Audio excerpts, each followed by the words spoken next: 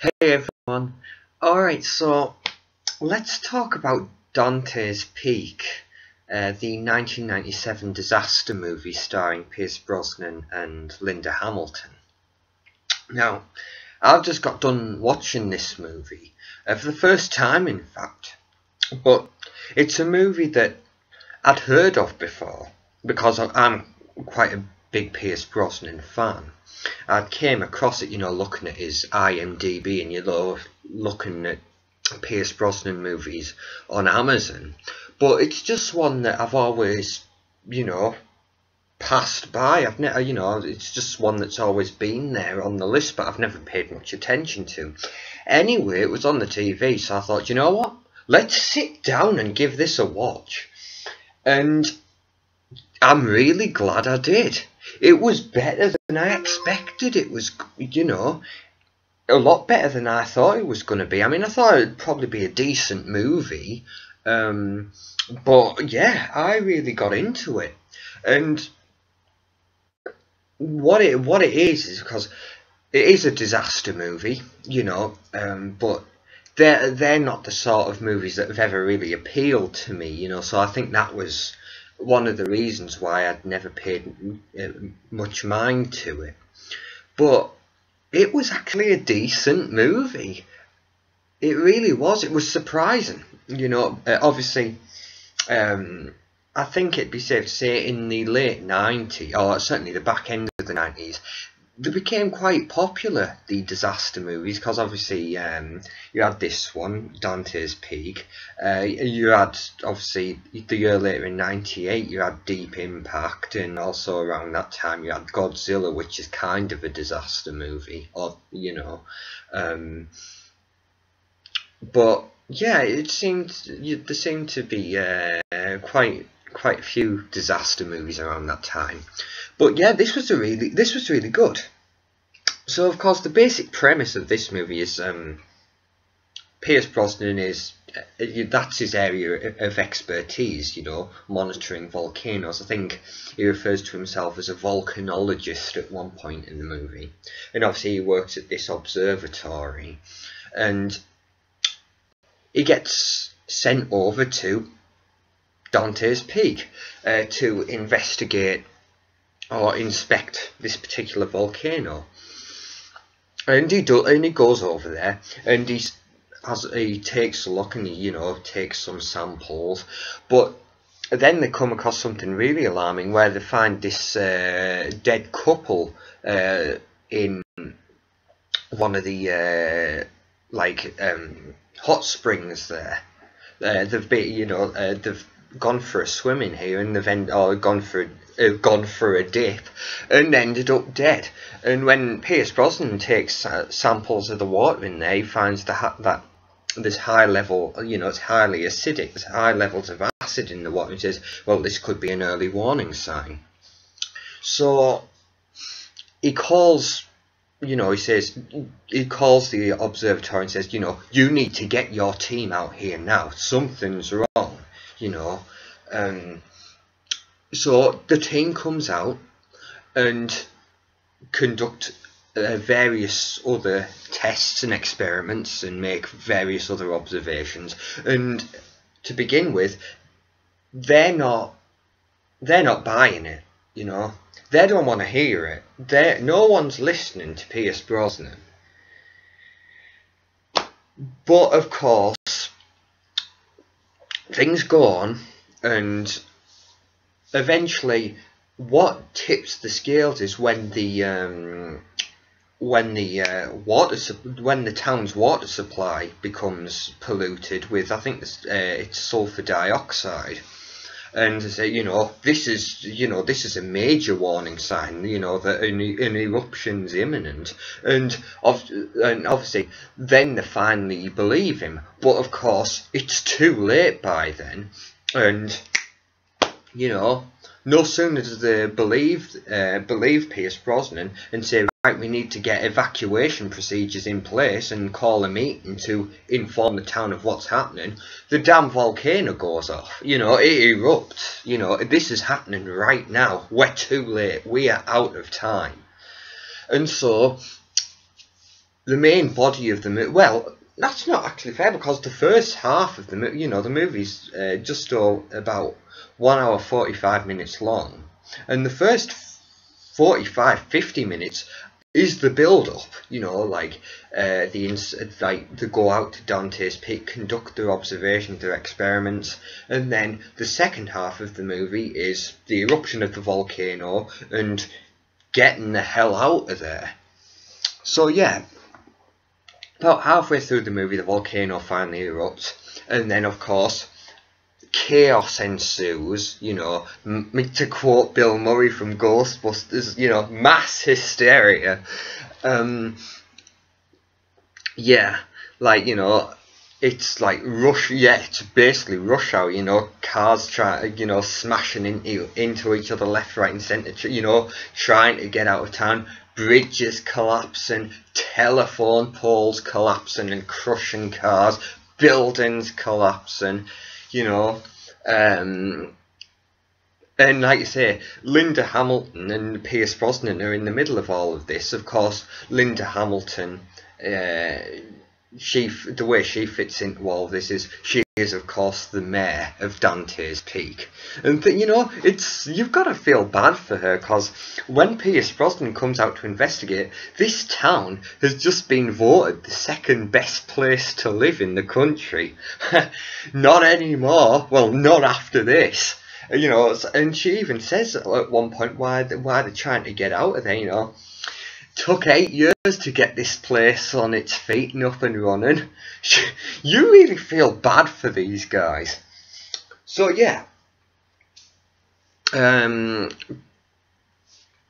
everyone's trying to get out of there. The observational team are getting themselves out of there. Pierce Brosnan says, I've got to go with Linda Hamilton and pick her kids up. I'll see you after. I'll see you on the other side when we finally get out of this mess.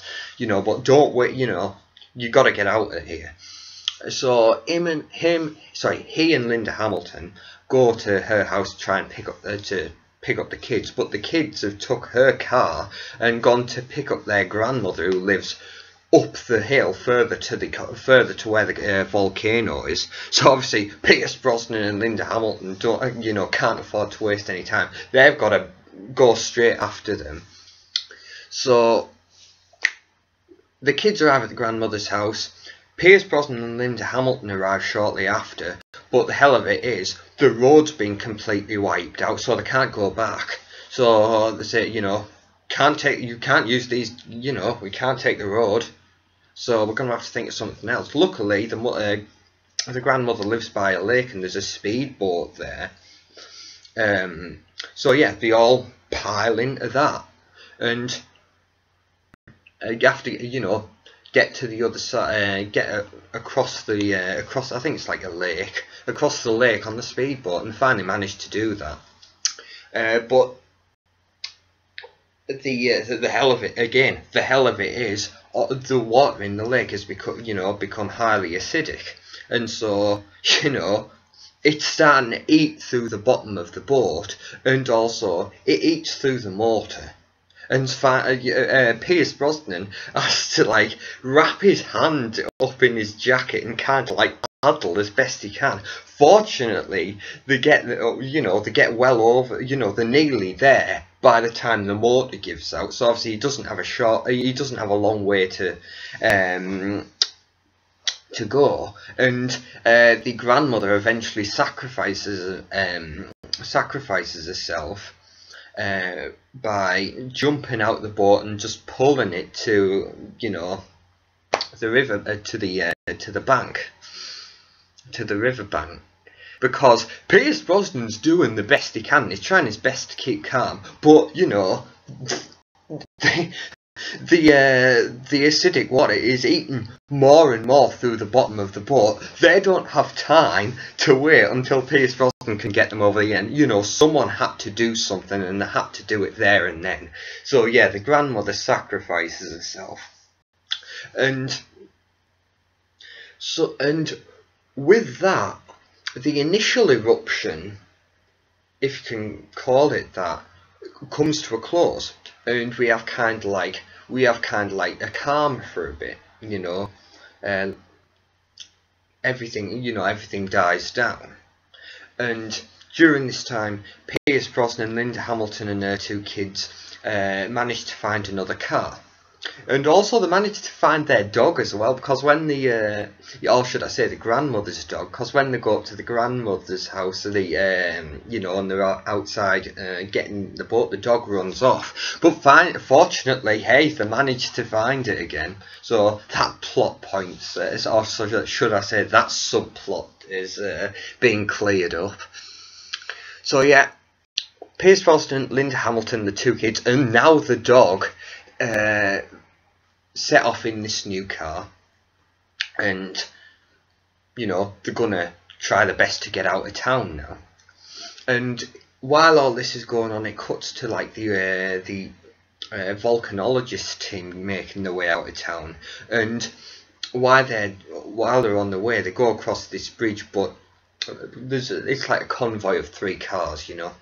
2 of the cars make it across, and then the final car, which has kind of like the leader of the team in, he doesn't make it across, unfortunately, because the bridge gives out, you know. So, and obviously, unfortunately, he doesn't make it in time, so he dies quite spectacularly, actually, because he gets out the car and he's going to jump, but again, there's no time, the bridge gives out. So obviously we see him actually holding on to the rails of the bridge, get flung into, you know, this wave of ash, and you know, just bits of broken trees, you know, branches, broken cars just being thrown along.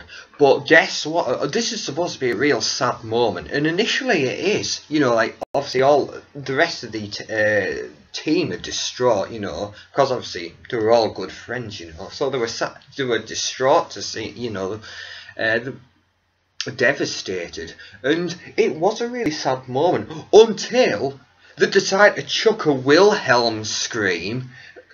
I don't know where the hell that came from. They do it really discreetly, but it's there. It's there. You can hear it. Obviously, the music score's going, and obviously the sound of the bridge breaking, and you know.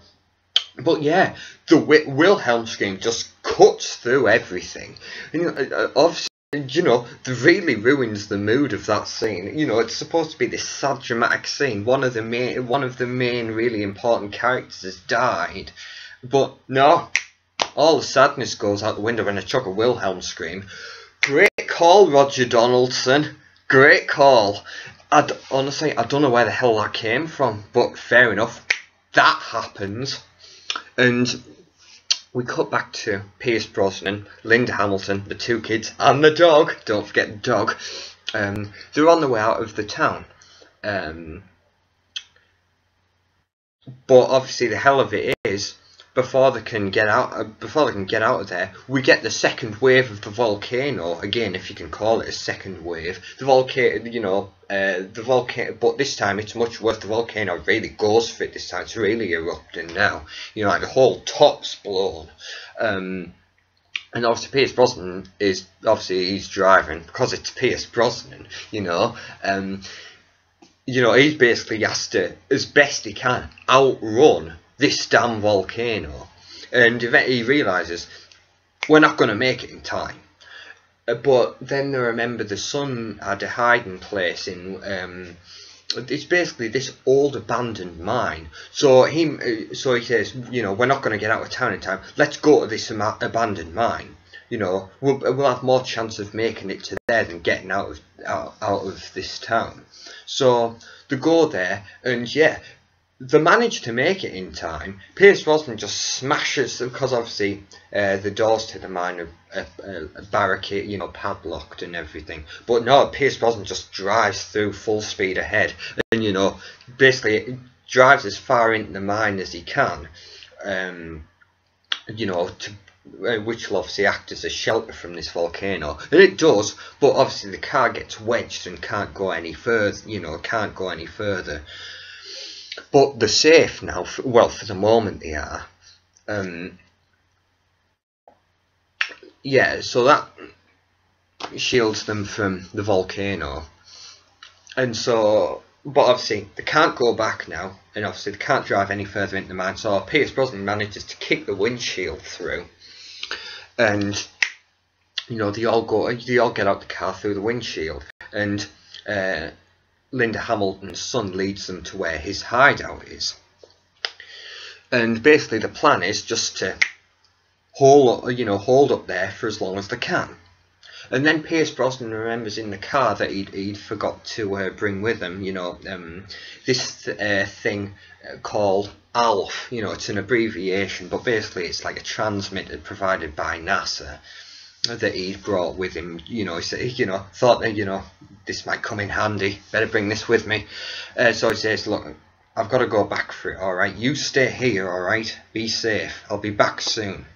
So anyway, he's on his way to get this transmitter, and then as he's on his way, you know something's gonna happen. But yeah, the mine or part of the mine ends up collapsing, and he ends up getting separated from Linda Hamilton and her two kids. Like they're on one side and he's on the other, and obviously you've got all this huge pile of rubble in the middle of them. So Pierce Brosnan's on his own now, but still got to try and get this transmitter. And anyway, he's getting further and further back to the car, and another part of the mine roof falls down, and actually falls on Pierce Brosnan. Tell you what, he goes through it in this movie, because the movie begins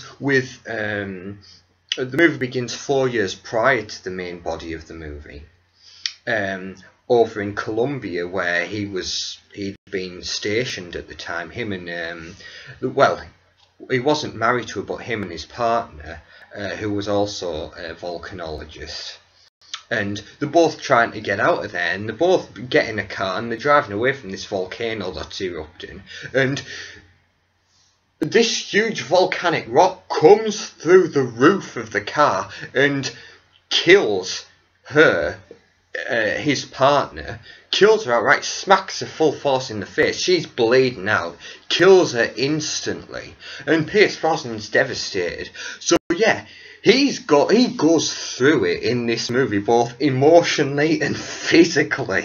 The emotional trauma of losing his partner, the emotional, the frustration of no one believing me, having to keep calm while all this destruction and chaos is going on around him, and then obviously part of this mine roof collapses on him, and he gets busted open, and his left arm just breaks, and the bone comes through the skin. PG-13, everybody. Yeah. And of course rated 12 in the UK. But of course this was the 90s, man, where PG-13 and 12 rated movies weren't afraid to show stuff. Yeah, he breaks his arm and the bone comes through the skin. It's cringeworthy. It's a brutal scene. Like I say, Pierce Brosnan screams out in pain, and you feel for him, man. Pierce Brosnan's really good in this movie. Obviously we're used to seeing him playing this suave, sophisticated. Like I say, he is the idea. He's the perfect James Bond. And obviously this came out in '97 when he same year as Tomorrow Never Dies. So he was obviously well into his run as James Bond at this point. But he really shows his acting ability in this one.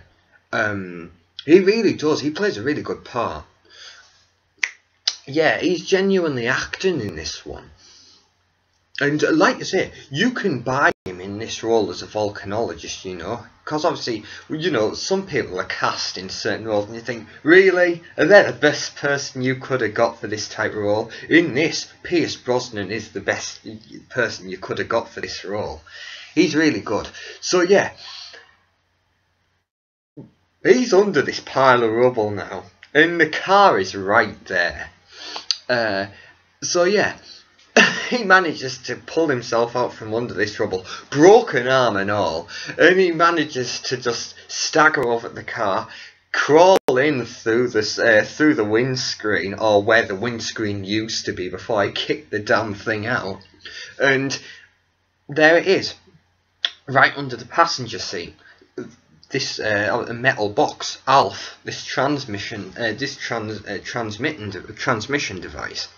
And anyway, he's laid on the seat, and he's, you know, reaching for it, and then another part of the roof of the mine gives away, mine shaft gives away, and it comes down on the car, and it completely caves the roof of the car in.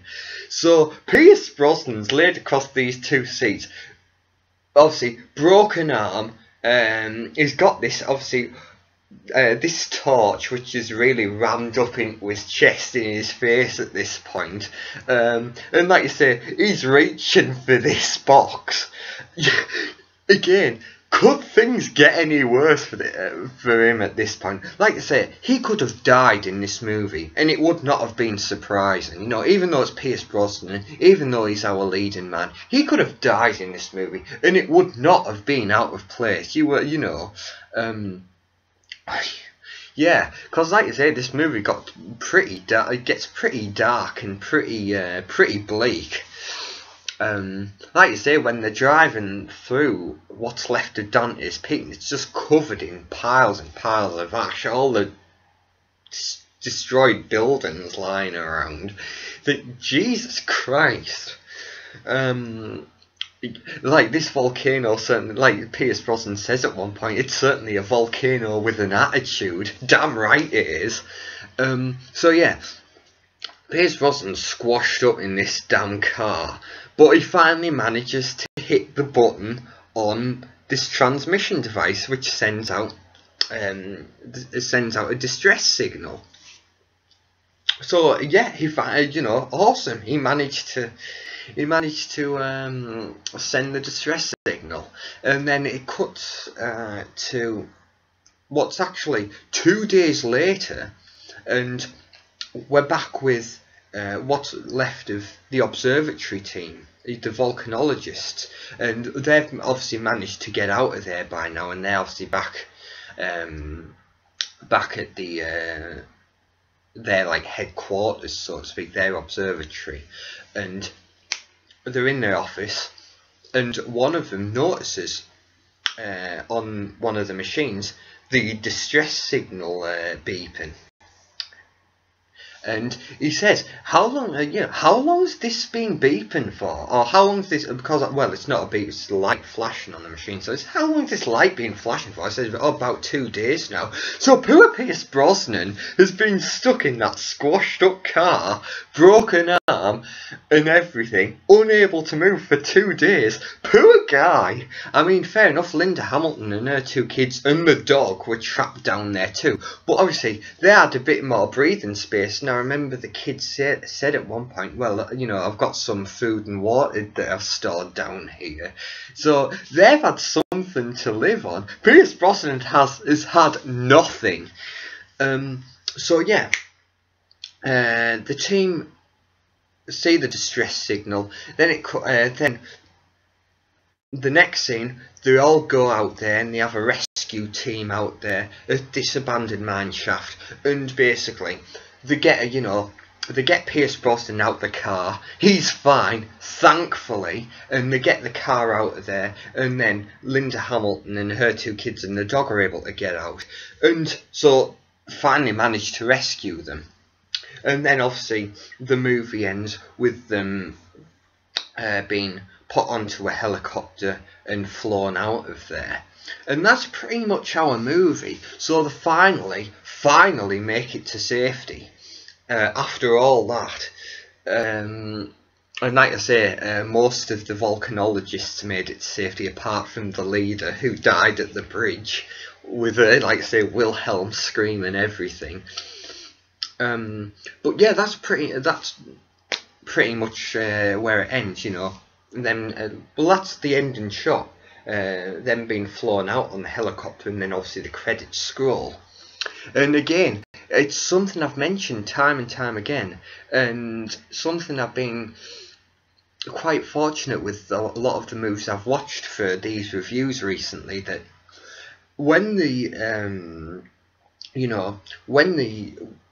like primary objective of the movie's over with, like when the climax has happened, it doesn't waste any time finishing up, just like I say, the rescue team arrive, get Pierce Brosnan, Linda Hamilton, her kids and the dog out of the mine shaft and get them flown out of there to presumably a medical facility. Well, Pierce Brosnan looks as though he's going to need it, because obviously obviously there was an ambulance at the scene, and obviously they'd have put some, you know,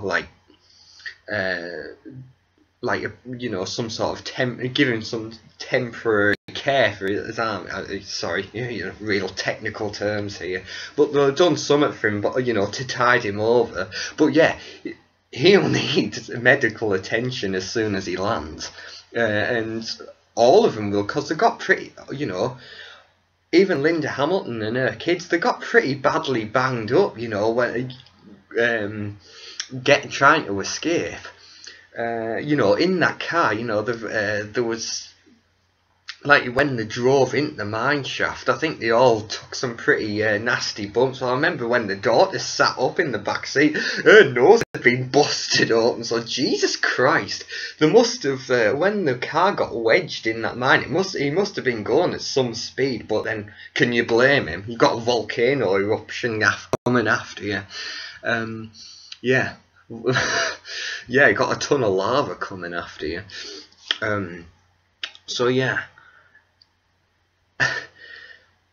Yeah, this movie wrapped up pretty quick, because again, I'm Mr. Inconsistent really, because like I say, I love Return of the King, but then I like my movies to finish up pretty quick, and obviously the amount of different endings that Return of the King had, you know, complete opposite really. But yeah, this movie did a good job of finishing up quickly, and like I say, I really enjoyed this movie. I really did.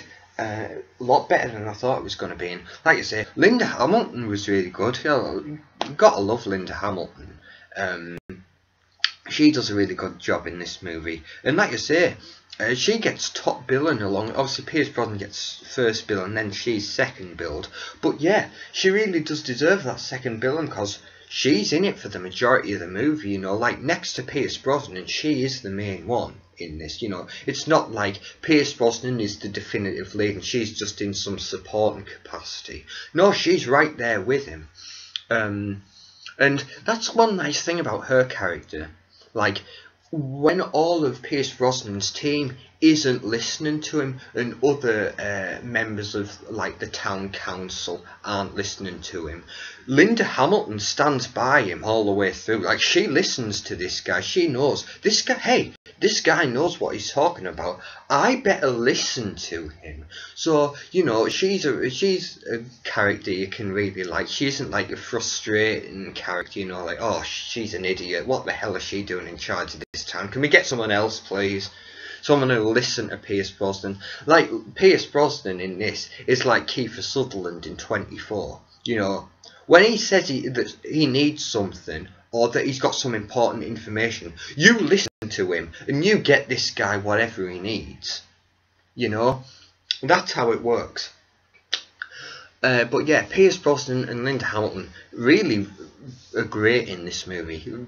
Give really good performances, and are both really likeable. Yeah, and like I say, good job by Roger Donaldson. He managed to do to give us a really good disaster movie. Well, obviously, good job Roger Donaldson, except for putting that Wilhelm scream during that poor guy's death scene at the bridge. What the hell were you thinking, man? I mean, obviously, Roger Donaldson is reunited with Pierce Brosnan for this one in November, man, and obviously that's coming out over here in the UK in November, and obviously I'll be going to see that on the first day. I don't care what happens, I'll make time to go and see that on the first day, because it's Pierce Brosnan back in an action movie. I was sold from the moment I heard about it, and obviously an R-rated action movie. But Roger Donaldson, you better not throw any Wilhelm screams in this damn movie. You got one, alright, you've had your one. Obviously, you didn't do it in The Bounty, I don't think. But fair enough, you did it in this one. You got one pass, alright? That's it now. There better not be a Wilhelm scream in the November, man. But yeah, this was a really good movie. And like I say, if it looks as though Pierce Brosnan and Roger Donaldson are a winning combination. So yeah, I'm even more looking forward to the November Man now. But yeah, this movie was really good. A lot better than I thought it was going to be. Yeah, I recommend this. And like I say, it was just on TV, and it was just thought, hey, let's put this on, and it was a great watch. It really was. And again, passes quickly. Like I say, 1 hour 45 minutes long. Soon passes. It doesn't really drag. And I think a lot of that had to do with the fact that they got it structured well. Like they had a good amount of time for the build up, and then a good amount of time for the volcano erupting and then trying to evacuate and trying to get the hell out of there. Because obviously there's always that danger of having the disaster, whatever it may be, happen too early on. And so obviously the main body of the movie is people, trying to avoid, trying to get to safety, because that can drag. It really can. I mean, it's obviously, to begin with, yeah, it's pretty exciting and all this chaos is going on. But yeah, that can really drag. It can get boring quick. But the fact that this movie done it, had good amount of time to the build up, and then good amount of time for the volcano eruption and the evacuation. It didn't drag. It really flowed. So yeah. That kind of brings this review to a close. I really liked it, and Pierce Brosnan was awesome in this. Yeah, so that's basically my review. And of course, if you're a fan of this movie and if you've seen it, I hope you agree with some of the points that I've made. And if you haven't seen it, I hope that this has sparked your interest to seek it out and give it a watch. I mean, it's readily available, of course, on DVD and Blu-ray, and it's not that expensive, and you could, and obviously it's available on TV. If you've got Sky Movies on demand, it's on there. So give it a watch if you're looking for a movie. But yes, that's my review. Thank you all for watching, and thank you for sticking with me. And of course, if you do decide to give this movie a watch, I hope you enjoy it. Thank you everyone, and I will see you next time. Thank you.